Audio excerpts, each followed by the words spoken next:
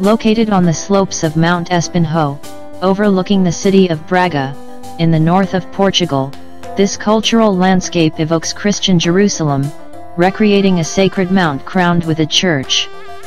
The sanctuary was developed over a period of more than 600 years, primarily in a Baroque style, and illustrates a European tradition of creating Sacri Monte, or sacred mountains, promoted by the Catholic Church at the Council of Trent in the 16th century, in reaction to the Protestant Reformation.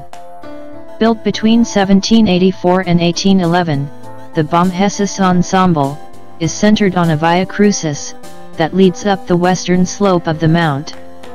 It includes a series of chapels that house sculptures evoking the Passion of Christ, as well as fountains, allegorical sculptures and formal gardens.